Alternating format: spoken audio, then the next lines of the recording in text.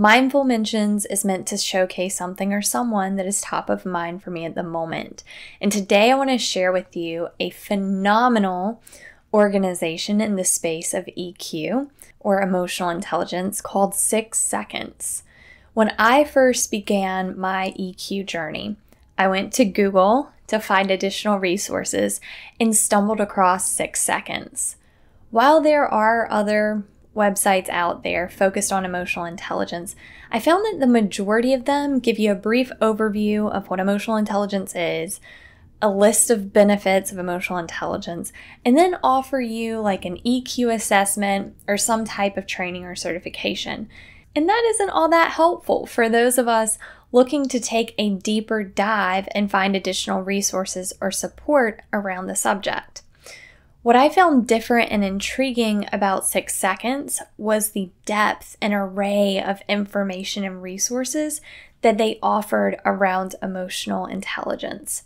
6 Seconds offers case studies, articles, training, workshops, conferences, networking events, and physical tools and resources for all ages and stages of life. I'm not going to lie, when I went to the site, it was a bit overwhelming because there's just so much information to digest, but in a good way. 6 Seconds is also a global organization with EQ ambassadors that you can connect with around most major cities in the world. I really can't rave about them enough. And here's a fun fact / story. About 6 months after discovering 6 Seconds on Google, I had my first conversation with Bruce Cryer, which was the guy from last week's Mindful Mention Monday. I was telling Bruce about my business and my passion for emotional intelligence, and he said, there are a couple people in the space of EQ that I want to introduce you to. And I'm like, oh, this is awesome. One of them was Joshua Freedman, and he is the CEO of 6 Seconds. And when Bruce told me this, he was like, yeah, Josh is the CEO of this organization called 6 Seconds. I was like, oh my gosh, I know 6 Seconds. I love 6 Seconds. They have been such an invaluable resource for emotional intelligence for me. So I was beyond thrilled now that I get to meet the CEO of this amazing organization. And when Joshua and I had our first call, I could tell right away what a kind-hearted, people-centered person he was. Joshua and I had several more conversations, and then when my book launched in September 2020, Joshua agreed to be part of my virtual book tour. How cool is that, right? So to provide you with a bit more insight about the man behind 6 Seconds, I'm going to share a few clips from Joshua's time on the book tour with me. On this tour, we also had a moderator, Blair Premise.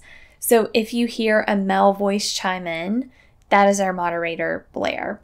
Also, just as I did last week for Bruce Cryer, I will play a chime to alert you when I transition to another portion of the conversation for those of you who are listening and not watching.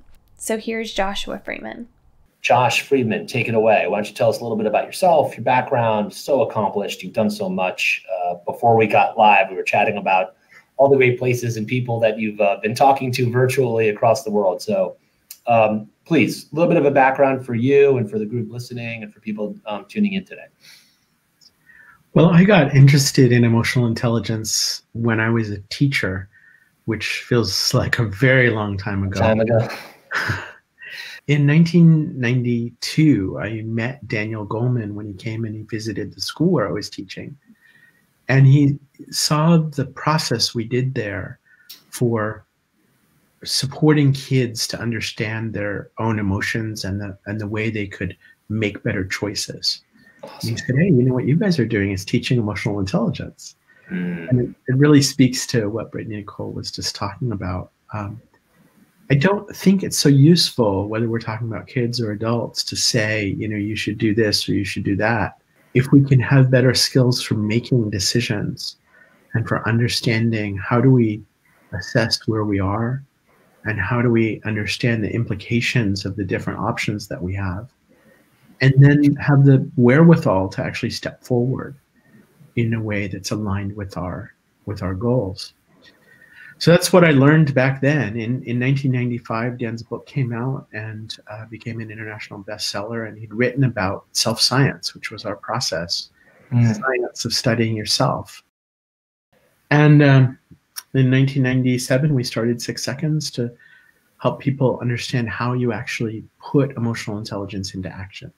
Not what it is, but how. And now we work in over 200 countries.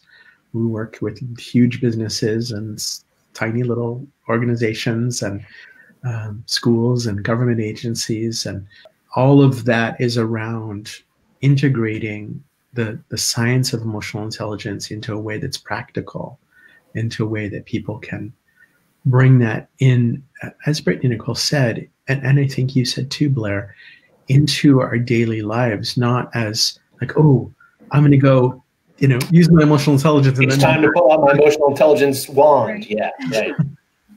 It's really about daily life. And we talk about the idea of practicing. And, our vision is 1 billion people practicing emotional intelligence. Wow, awesome. That practice, we can talk more about later, but it's really easy. It's not a complex theory, but what's hard is to do it consistently.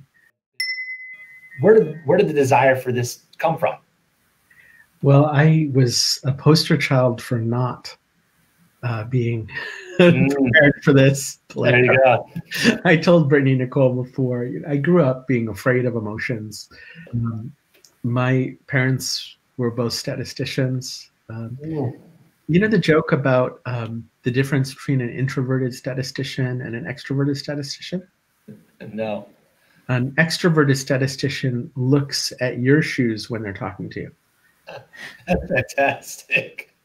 So, I mean, my own experience was I didn't like to ask people how they were feeling because, God forbid they might tell me. And then, like, what if they cried? Or what if they were mad at me? And I think there are probably a lot of people who experience this. I had this sense that it was going to be like Pandora's box. And if I was in a meeting and I could look around in the meeting and see somebody was upset, like, oh, I better not, I hope they don't talk because, we're going to get into this thing and then it's just going to get out of control. So I was a reluctant student of emotional intelligence. Right. Fascinating.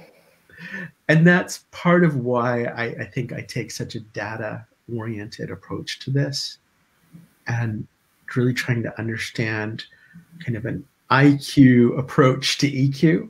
But, I feel for those physicians who are like, I've been trained, I know the procedures. Why aren't people just more rational? I tell my patients what to do. Why don't they just do it?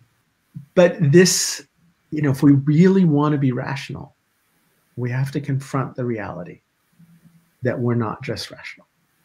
I don't know how many times either of you have been in a meeting with somebody who's like, can we just be rational about this? Yes, let's break down, like, right. Exactly. Yes, let's do that. Yes. Given how emotional you just got, asking us to be rational, that should tell us something, right? Exactly. Yeah. As opposed to like more of a serene, calm conversation saying, if we could introduce some rational thinking here, right? It's almost never the case.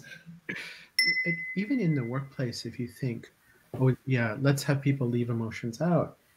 And you could, whether this is in a medical practice or anywhere else, like, okay, so do we want to leave out trust? Do we want to leave out curiosity? Very true. Yeah. Do we want to leave out passion? Do we want to leave out caring for each other? Right. Do we want to leave out innovation? Do we want to leave out loyalty? Like all of those things are driven by emotion. Very true. Yeah. Yeah. So I don't think we want to actually, even the most kind of diehard, let's be rational person, when it comes to like, well, in our customer relationships and our employee relationships, we don't actually want to leave it out. Right. Well, there's so many things came to mind as you were talking. One thing is we did some research on how long it takes to really integrate emotional intelligence. Okay. And, it's like 4 years. Is it? Wow. So And so give me the high level. Why? Why 4 years? Well, it's because it's easy to start. Okay, as I said, we have a lot of case studies that involve 2 days of training and maybe a little coaching, and we see like a 12 to 15% increase in emotional intelligence in just that. And that is tremendous. Like the difference that makes is phenomenal.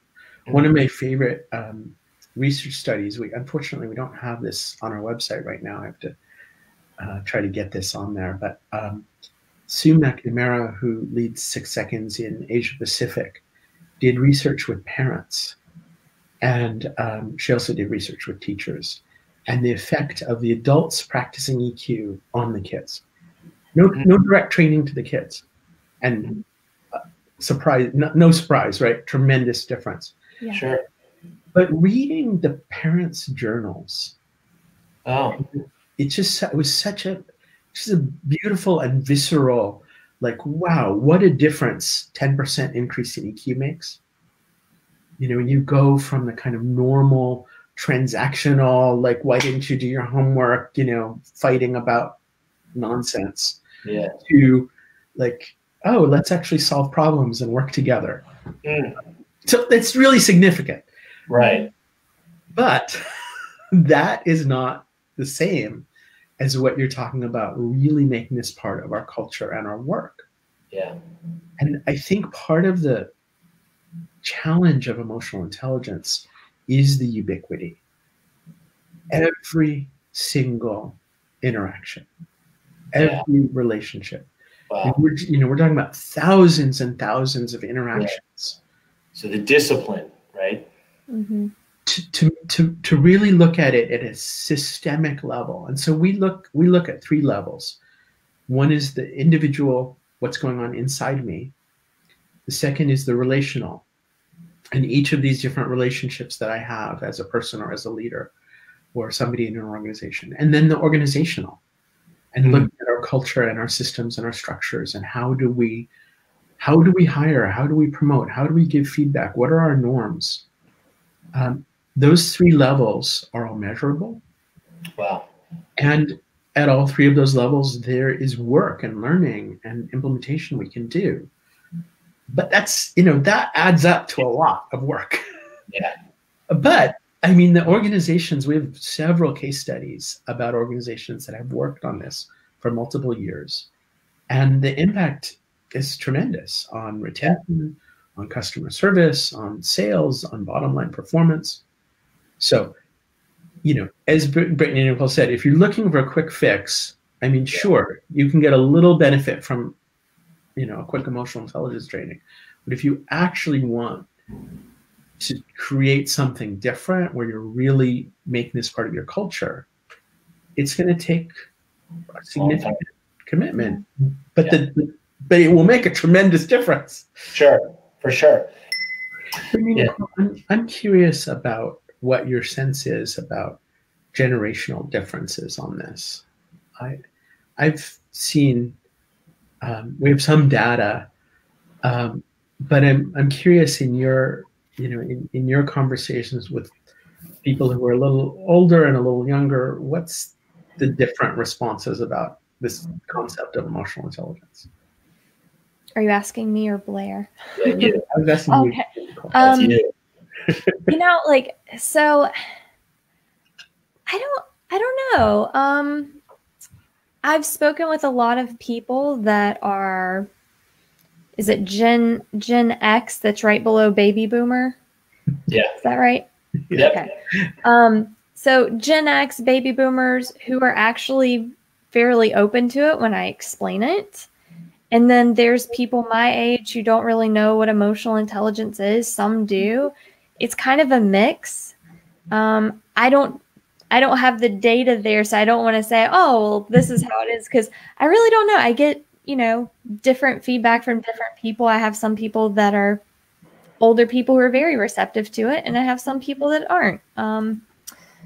But I think, I think that a lot of older generations feel that they are more emotionally intelligent than younger generations because they had that face-to-face interaction. Life was much slower. They didn't have all the distractions in life, where younger generations, it seems to be more disconnected. In my personal opinion and from observations, I don't think that older generations are necessarily more emotionally intelligent. I think they're more well-behaved and they understand how to be polite. But as I write in my book, being polite does not equal emotional intelligence. Right. So that's my opinion on the matter. I think they're more polite and know the right things to say, but don't necessarily, because they gossip more. I feel like the older generations, like I'll always be around them and they're like, do you know what Betty Sue and John were doing? So. I notice my mom is always wanting me to tell her about my kids. And I'm like, talk to them yourself. You know? Talk to them. Exactly. Right. Give them a call. Right. Especially nowadays. Yeah. What is your take on it, Josh, on the generational impact? Well, we did some research on it. We published something called State of the Heart. So we have two big research studies that we do. One I mentioned before is the organizational vitality, right? State of the Heart, and with the pandemic, we're delaying State of the Heart until next year. But we've started looking at this year's data. What we find is there's not a lot of correlation between emotional intelligence and age. In our model, we have 3 parts, basically being aware, being intentional, being purposeful. That third part is a little more correlated with age, just a tiny bit correlated with age. And again, it kind of makes sense. Like as you get older, again, that's enlarged sphere of concern. You have more people that you have grandkids or whatever. Yeah. The middle part, being more intentional, responding instead of reacting, zero correlation with age. But at the same time, I've noticed, and it just may be who I've been hanging out with, but when I started doing this work, I'd get on an airplane and, somebody would say, what do you do? And I'd say, I teach emotional intelligence. And they'd say, emotional what? Yeah, right, exactly. I want to be a therapist. Get away from me. Yeah. And now what I find is people under, 35, something like that. When I say I teach emotional intelligence, they say, oh, that's so needed now. So that's not statistical data. Right. Anecdotal, but but it's meaningful, right? It's directional. Yeah. Josh, what do you think about the future for us? 5 years, 10 years down the road, what are some actions we can take now? What are some things we should be thinking about for the future? Well, I think that we're at an inflection point in human history. And my hope is, that we come out of this pandemic and we come out of the era that we're in and we say, it's time for us to take ownership of our own lives, take ownership of building healthy communities and healthy relationships. My fear is that we continue down this road of blame and polarization. And probably we're going to do both, some of each. But for myself, what I want in my own life is to be able to look in the mirror at the end of the day and say, I'm doing my part to make the world a better place. It's great. And, I think we have access to a ton of tools to help us do that. And it's time for us to learn this language and learn about ourselves and learn about each other and really figure out how we work and use that. And be open to it. Yeah, it's great. And speaking of tools, I'm telling you, 6 seconds is a phenomenal reason. No, seriously. I mean, you have everything I can think of that you would need to develop your emotional intelligence. 6 seconds has that. And you can get training too, through you guys. So it goes all the way from children all the way up to corporate. And like you were saying earlier, you help anyone and everyone that needs or is interested in developing their emotional intelligence. So I will put all that information in the show notes because nice. I love it. It's a tremendous resource. I love it. I hope you found some value in today's segment. You can learn more about 6 Seconds and all they have to offer by going to 6seconds.org, and that is the number 6, not spelled out. So it's 6seconds.org. And you can find that in the show notes and click the link there as well. And I will also provide you with the link of the full book tour video featuring Josh Freedman with our moderator, Blair Primus. That is all for today's episode of Mindful Mention Monday. I hope you'll join me tomorrow for Q&A with Brittney. But until next time, live and lead with an open heart and open mind. Thanks for watching.